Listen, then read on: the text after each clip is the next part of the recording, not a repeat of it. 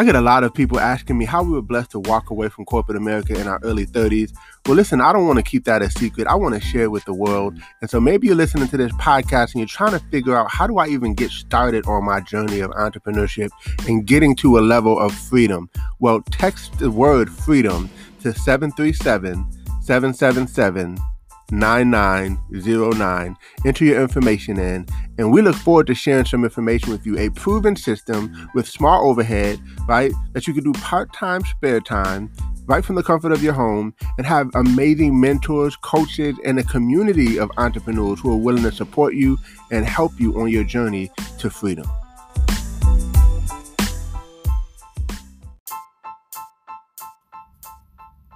Welcome to Code Freedom. I'm your host, Eddie Bales. Have you ever felt stuck? Have you ever felt like there's got to be more to life than the reality that you see every day? Tune in weekly, Tuesdays, Thursdays, and Saturdays as we crack the codes to freedom in every area of your life.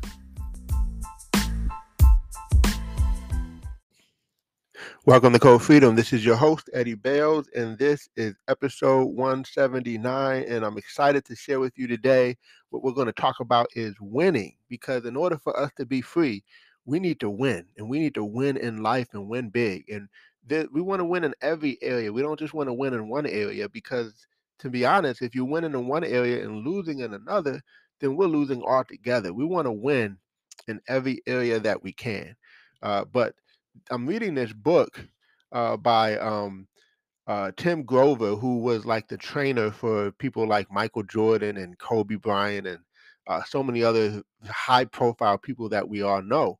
And he has interesting philosophies when it relates to just the whole hustle, just the whole making things happen, especially as it relates to greatness and winning. In fact, the title of the book is "Winning: The Unforgiving Race to Greatness." And so, I just want to share just a couple ideas that I got from the book that I thought were interesting. I thought I'd share with you. I'd love to get what you guys think about it. And so, just a couple things is like one point, and I'm just gonna bounce around just from like little points that I jotted down that I thought were really good. But one point that he talked about in the book is, he says, winning isn't heartless, but you will use your heart less. Winning isn't heartless, but you will use your heart less. And before you guys jump on me and say, wait, what do you mean you're going to use your heart less? Well, it's different than you might think. The point that he was making here is that your mind has to be stronger than your feelings. And man, that is a big one, because I can just imagine there were times that Michael Jordan and Kobe didn't want to go to the gym, didn't want to work out. But guess what? They were typically the first one in the gym and the last one out. And I'm sure they were like tired. I'm sure they had situations where maybe they might have gotten an argument with their spouse, or maybe something was going on. Maybe they just didn't feel good, or they just had something going on in the family or whatever. But guess what? They had that, as Kobe would call it, Mamba mentality, right? They had that instinct, that killer instinct, where it's like, look, I got to put my feelings in a box and put that to the side, because I have to I have to push myself, because I want to win, right? Now, winning does not mean that you abandon your responsibilities and you abandon every other area of your life. But for a short period of time, you may have to like put some things in a box, like put your feelings in a box, is what I mean, because you can't allow your emotions to take over and stop you from taking the necessary action that is necessary for you to win. That's required for you to win. So I just think that that little piece right there is powerful, and I wanted to just make sure that I shared it with you. Couple other things that I thought was interesting is winning never lies, is what he talked about. And he said it's black and white. It's true. I mean, it's like, if right now the NBA playoffs are happening, and I know in the first game against the Warriors and Memphis, um, they lost by 1 point. Right? The Memphis lost by 1 point, and then the next game, uh, the Warriors lost by, I think, about 5 or 6 points. Right? So the point is, it's a number, right?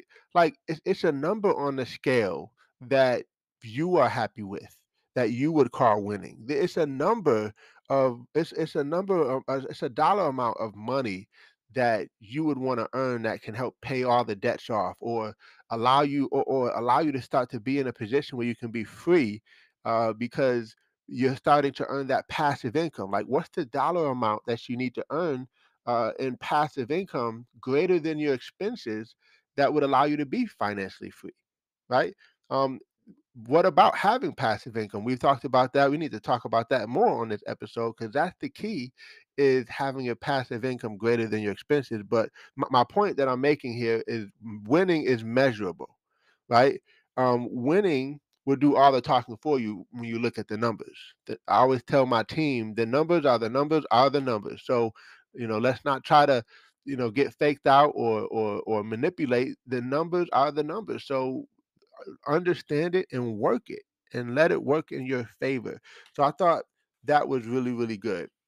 Here's another really powerful one. He said, winning is everything. And he was saying, life is a daily campaign against laziness and the urge to quit.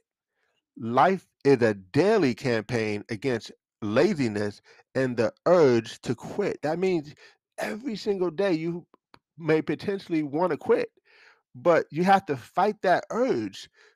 You may potentially want to be lazy, right? You may potentially say, "Hey, I don't feel like working out. I don't feel like working my business. I don't feel like XYZ, whatever it is," right? But you got to fight that urge, fight the laziness off. It just reminds me of gardening. I'm not a gardener, but uh, since I've been a homeowner, you don't want to be the person on the street that has all the weeds in the grass. So you want to make sure you keep the weeds out, right? Uh, so I have someone who does my grass for me, right? But my point is, if you don't tend to the weeds will take over the grass. It just will. You'll have grass and you'll have weeds. So you have to tend to that. And if you decide to be lazy, then it wins. Right. But if you decide not to be, now, of course, in my situation, I'm not doing it. I have someone else doing it. But you get what I'm saying, is that, like, everything in life has to be tended to. And either you will be lazy, or you'll quit, or you'll actually take action and make sure that winning is possible, that winning even has a chance, right? So it's a very interesting book. I'm really enjoying it, and I just want to just share a couple points that I'm getting from it. This isn't like a whole summary of the book, but these are just a couple points that I thought were really, really good. I love what MJ said. Michael Jordan, he says, "I never lost a game. I simply ran out of time." That was his mindset. Is like, if we get on the court, I am not losing. Right. And if it's the last few seconds, I want the ball. I love, in the beginning of the book, it talked about how Kobe and Michael had an unshakable confidence in themselves. We've talked about confidence on this podcast lots of different times.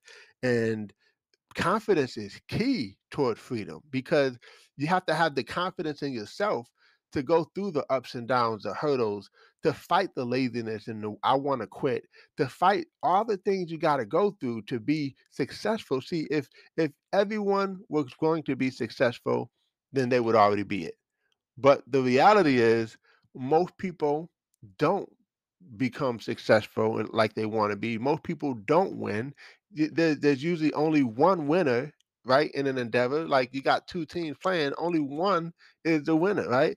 So there's one team that is going to outperform the other team, right? And so the thing about life, in my opinion, is that, of course, you're winning as long as you're on the journey.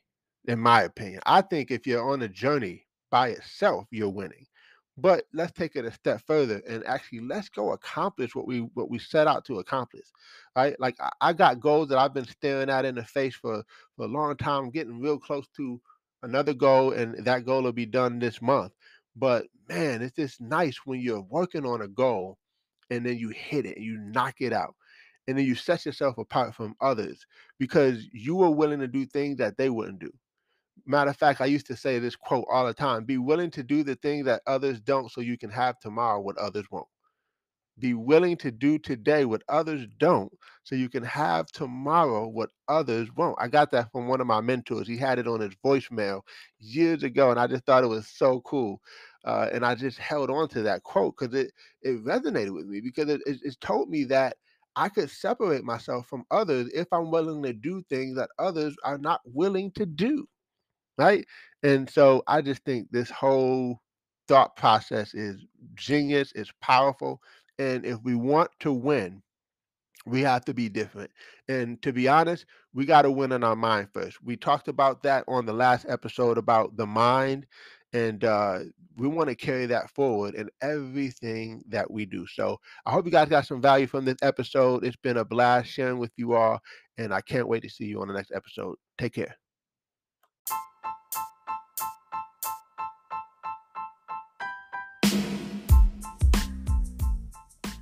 Thanks for tuning in. Appreciate you guys for listening. Definitely feel free to take a screenshot of this episode, tag me in it on Instagram or Facebook or wherever you find me on social media. I would love to give you a shout out. Hey, you might even get a prize. Who knows? But excited that you had a chance to take a listen. I hope you got a lot of value. And definitely feel free to give us 5 stars as well as a review. Show us some love, and we appreciate you. God bless you all, and see you all over the top.